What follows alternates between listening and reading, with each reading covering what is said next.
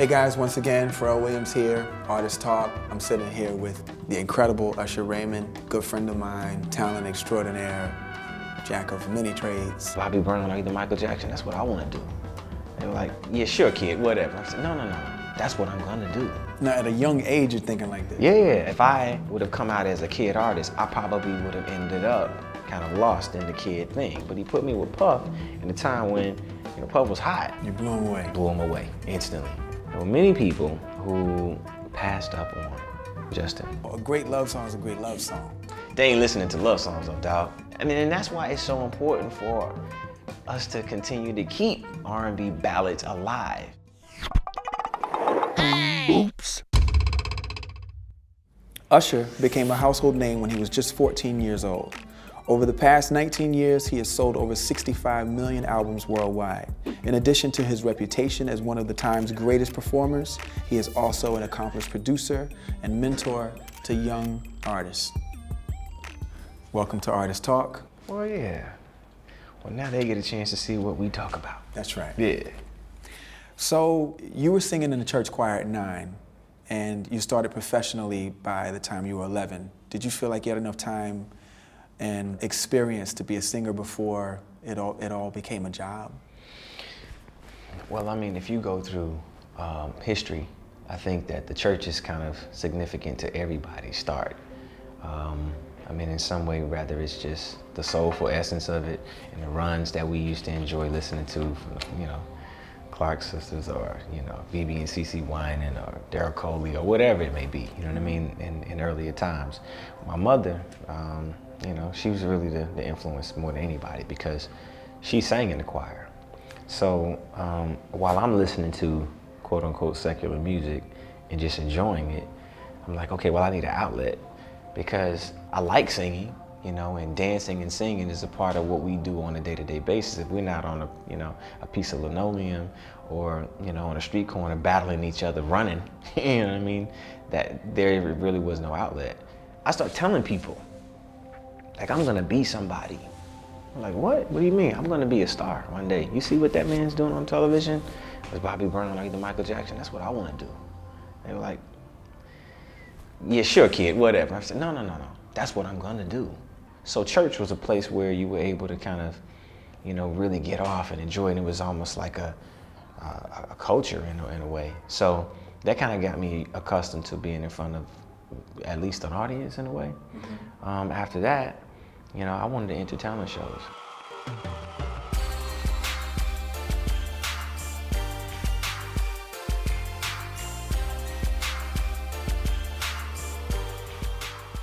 So, who really discovered you? Was it Jermaine Dupri, L.A. Reid, or Star Search? My mother discovered me, dude. Okay, okay. You know, she was the first person to notice my talent, and Miss Janetta. It was Janetta Patton, it was J-Pat. So after she recognized my talent, any outlet that was possible, she gave it to me. So there was this group in Chattanooga, Tennessee that I was a part of, and it gave me an opportunity to do a record for the first time and actually go state to state and just kind of, you know, do something with teenagers, right? It wasn't until I moved to Atlanta, Georgia, that I applied for Star Search, won. Well, I was selected and then went to do it, but also I was still in talent shows in Atlanta until I was recognized by Bryant Reed. I mean, I was making noise, you know what I mean? Okay. Yeah. It's Usher, baby. You know what I'm saying? Even then. I love it, man. No, but, you know. Showtime. Yes, sir. And, you know, I was destined, you know what I mean, for something. I wanted to make it, and I knew that Atlanta was the place to make it happen. L.A. Reid and Babyface had just started their label. You know, Boyz II Men's End of the Road was like the biggest record of life at the time, and that was my hit record to sing. That's when I met Bryant Reed. Introduced me to LA, brought me into his office, had me sing for a couple of his employees, and on the spot wanted to sign me. I blew him away. You blew him away? Blew him away, instantly. I'm singing to him, and I'm into my thing, and I got my eyes closed, and we belong together, and you know that. I'm singing this thing, and he's like. That's what you sang? Yeah. That's the first song you sang? That's the first song I sang to him. Okay, so let's make sure everyone knows what song it is. End of the Road, Boyz II Men is what I sang for L.A. Reid. And you were how old? I was 13 years old. Okay. 13 years old. Okay. And he stopped me and said, wait a minute. would you be comfortable if I bring some people in here? I said, well, you can bring whoever you want in here. So he brought a few of his female employees in, and he set them up, and I'm realizing, oh, he thinks I'm afraid of women. All right, cool, okay. Let me get it. So he put the record back on, and I instantly go over, and I'm like connecting with the girls, and I go down on one knee, and I'm serenading the woman, and they're like, you know, all giggling and stuff. So he realizes, oh, wow, he gets performance. Okay. By the way, LA's never seen me perform, doesn't know what I do. It's the first time seeing you. I won him right there. That was it. Wow. Okay, so now 1994, Can You Get With It? Yeah, it was a derailment. I lost my voice. So the one disadvantage in having young artists is they're gonna go through some tumultuous things that they don't have any control over. Right. One, my voice is changing. So yeah, so naturally I'm in a higher register. I'm like an alto now. But that song was so dope. What happened was, after I was signed, LA really wanted me to get what he called flavor camp. He wanted to send me to flavor camp. So he, introduces Puffy to the scene. The world now knows who Puffy is, and I met Puff, and he said, all right, cool, I'm gonna have him come and stay with you in New York. You guys work on an album, and then I ended up crossing, Devontae, and also Timbaland, and Biggie, and Craig Mack, and all of them in that time. Okay, so then we're gonna speed up to 3 years later, 1997. Yeah. Your first big hit. First big hit. How did that feel? I mean, it felt good to finally, have a hit record. I'm like, man, I'm thankful that L.A. Reid didn't have a change of heart, and he really was dedicated to the world being able to see the artist that I was. He just knew that there was always a little something missing, whether it was a hit record or really the ability to make that connection. If I would have come out as a kid artist, I probably would have ended up kind of lost in the kid thing and then had to figure out a way to make that transition. But he put me with Puff in a time when, Puff was hot, and Puff didn't have a solo young artist.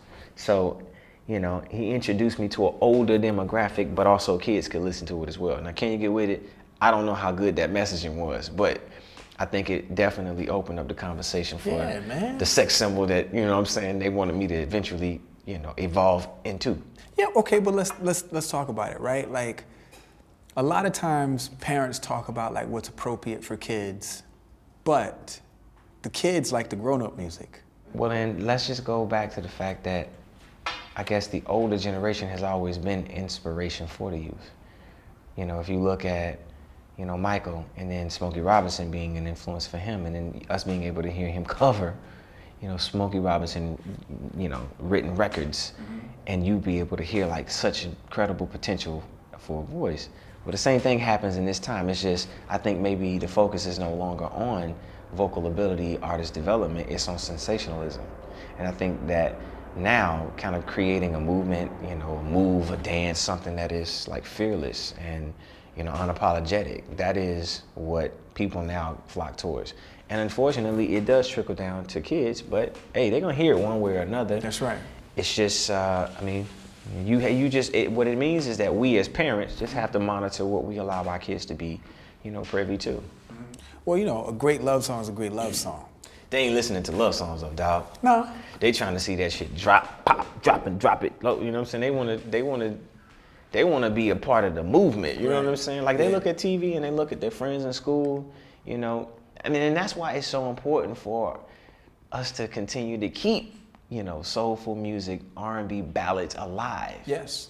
If it dies, R&B music really does die. So it's a responsibility, man. It's one that I don't mind, taking on my back. At some point, it's my opinion that you're gonna do a book, right? And I feel like it's gonna be about love. Okay. Because you have a lot of experience with love. How do you define love? Love is sacrifice. Love is pain. Love is patience. Love is sharing. Love is honesty. Love is integral. Love is unwavering. It's all those things. So, when I come up with all those kind of mantras or words, at least, right? I'm thinking about, it could be philanthropic. It could be you know, integrity of art. It could be music, it could be a child, it could be a loved one, it could be your family, it could be your significant other. Love can be all those things, man. But I think that more than anything, it is patience. Now, you've had like a lot of people, a lot of good people around you. Very fortunate. Yeah. What's the best advice you feel like you've gotten? Man, let go, enjoy, have fun, man. You know, what do you do after you've considerably, you know, done enough? You know, some people would say a Grammy is enough. Some people would say traveling around the world one time is enough. Some people that would say that a hit record on an album released would be enough. Some people would say one album would be enough.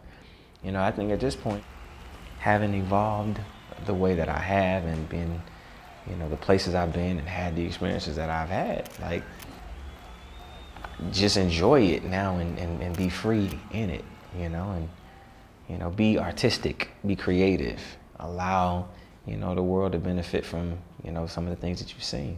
Is there anything you did as an artist that you wish you didn't? Anything that And I mean, I can tell you, like, I got it like an encyclopedia, because I'm such a perfectionist. And you're very particular, and that's worked to your advantage. You know what, I really do feel like we all have our own crosses to bear, you know? How could I really learn a lesson if I regretted anything? That means you probably gonna still go through the same shit over and over again until you get it. All the artists that are watching this right now totally appreciate what you're saying. It's the truth. Yeah, You know and I what I'm saying? mean, I'm talking about in any platform. I mean, art is art is art is art. Yo, man. And we can all appreciate that. Let me tell you something. You really understand it when you begin to study the life trending topic in music. Rather it's social rights, rather it's love, rather it's pain, rather it's divorce, Here My Dear.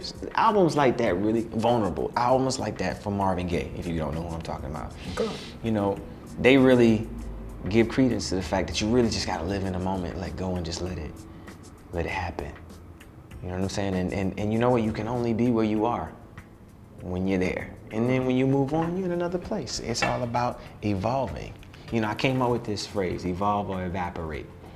It really does apply to life. I don't know if everybody can get it, because some people do live in a fearful place, a fearful place of what people may think or what people will assume or what they will feel.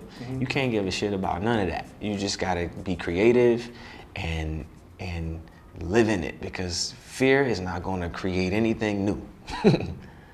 You let go, or it's okay to fall. Yeah, let go or let go. Okay. It may seem to everyone that's watching this right now that you've just answered my next question, but I know you very well.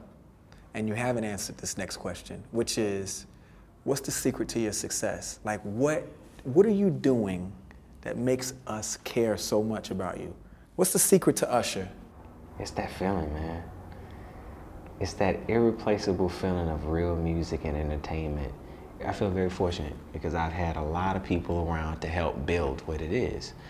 But to be able to perform a record, to be able to sell a record through performance, dance, vocally, and the passion of what it is, I think that that's what continues to keep people connected to who I am as an artist, and that R&B music allows you to feel, or my music. I don't know if it's R&B or if it's just music, period.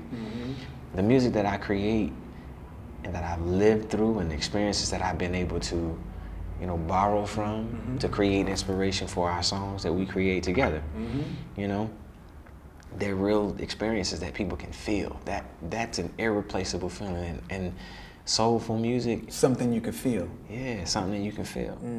Would you say that as great of a singer as you are, great of a dancer as you are, you know, tap, everything, is that your real talent? Like the magnetism that you have? It is a magnetic force that pulls people in. Okay, that's what I want to hear. That comes from the pure source of love for music. So is that what we're showing up for? We keep showing up to watch. No. It's the voice. I really do think that it's my voice. My voice is what makes me unique and different from each and every person, you know? Dancing is great, but eventually the greatest dance move can be recreated or something else, but you can't recreate this voice. Okay. And the culture of it, you know, listening to and studying such incredible artists before me is really what created who I am. And that's what I think I'll be remembered for. Having won 7 Grammys, that pretty much says it, but I don't even know if people know that, you know what I'm saying? Yeah, listen, I remember vividly. You had a white suit on, we were both doing the red carpet. You walked over before you even said what's up. You said, yeah, we just won for you don't have to call. All right, what's up, man? It's cool, speak to you later. Do you remember that? Yeah, I remember it. I got it on tape. I just watched it the other day. Really? Yeah. Wow. It was crazy. He was like, wait a minute, we won already? I'm like, yeah, we won. Set the record straight. Did you discover Justin Bieber? What do you mean set it straight? Has there ever been a conversation or question whether it's real or not? No, but you know, it gets this good reaction. Okay, cool. Yeah. No, of course, we're all clear. Right. We all know. I mean, and actively continuing to be supportive, you know, as a mentor and also a creator, along with Scooter. Scooter's his manager, and has always been. Scooter Braun. Scooter Braun is Justin Bieber's manager, and always been there. But, you know, I'll say this. Success has 1 million fathers, and failure is an orphan. So, you know, there's a ton of people who, in part, have, I guess, at least a hand in being a part of discovering him, because his impression was made about 1 million plus before anybody had kind of brought him to a label. Now, the interesting part is this. There were many people who passed up on Justin, which I will call no names, because that's not why we're here. Right. But I think he came at a time when people were very doubtful that, one, he or an artist like him would be relevant outside of a factory like Disney or Nickelodeon or something like that. Yeah. So it was a bit of a risk. And it took the credibility and the guts and association of somebody like myself to really help push the ball along and really get, you know, the right people behind it and the right support staff to continue to help cultivate and build who Justin Bieber is today. Well, look, you've done really well with Justin Bieber. Let me introduce you to someone I'm excited about. This is Leah LaBelle.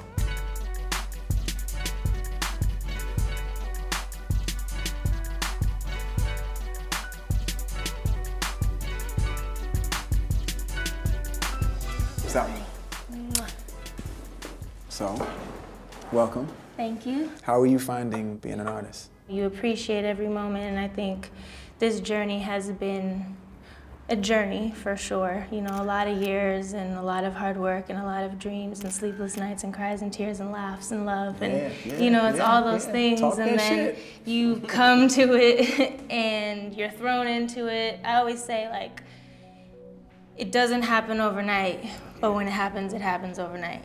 You know, like, proven it took me so many years to finally get to where I am for you to find me, and I'm really happy with what I'm getting ready to give the world, because I think it's different. Like, we've done some things that nobody has touched yet, or, you know, may have been scared to do, but of course this man is never scared to do anything, and that's one of the reasons why he's been so successful. And even you guys, you did, and You Don't Have to Call. You guys took one of those risks and did a double bridge that, like, nobody had done before. When do you feel like it's the right time to take a risk like that? It really produces intuition. You know, what feels right. And for me, you know, I allow myself to be led by his vision. And I just think it just felt so good that why not bring it back? Oh, hey. Oh. Wow. Yeah. So, yeah, produces intuition. You know, spot on. You in every way, you just have to Is that a naked woman that just came through this? Yeah, I love that. This is very great. That was nice. She was nice, right? So, no, producer's intuition for the third time. That's when you take over. And he was just like, Well, you know, the intuition is not just with the producer, but it's also with the artist. right. You know, it's everyone in the room. It's all of us sharing our intuition. I'll be It's right like- back.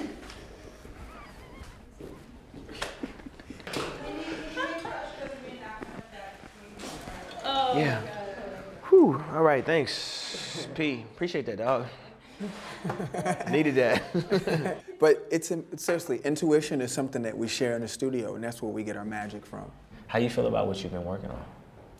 I mean, I feel great. I feel like I've been pushed and I've been challenged and done things that I may not have thought that I could have or would have thought on my own. And that's the beauty of working with Pharrell and JD. You know, Jermaine Dupri is also the other half of my project. So both of them have so much to offer and in their own ways, and have challenged me. Yeah. It's pretty special. You work until something happens. Absolutely. Stay focused on the goal, which is just work. Yeah.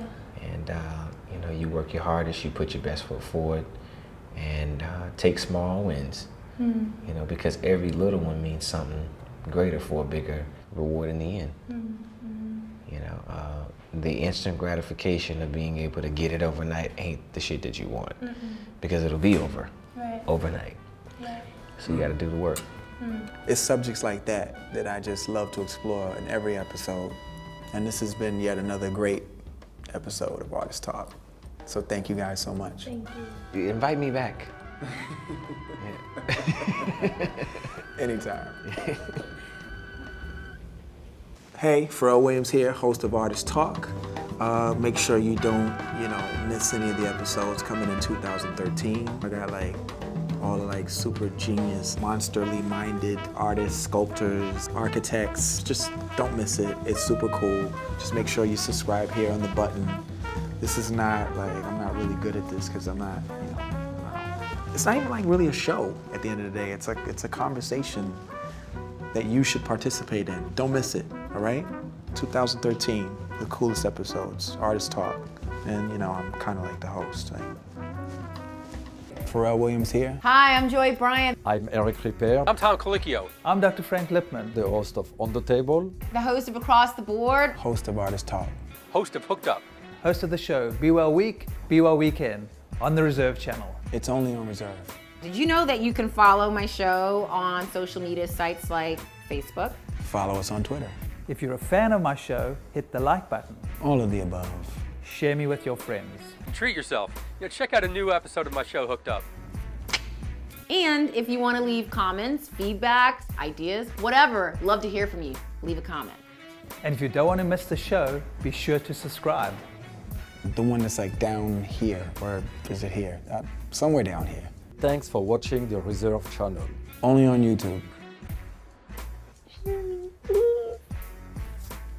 Throw caution to the wind and ask yourself what rules.